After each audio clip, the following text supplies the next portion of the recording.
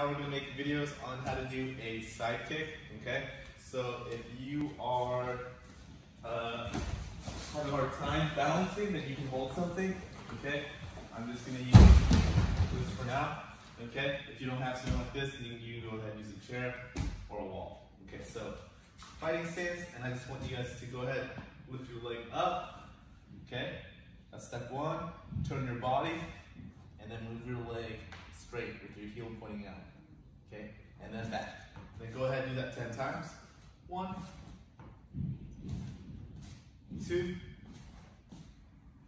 okay? Again, lift your knee up, turn your body, and then show your heel and back. You don't have to do it fast. Go ahead, do it slow, okay? Just so you get the proper technique down. 4, okay? A little slower now. 5. If we have to break it in a couple steps, go ahead. 1 step, 2 step, 3.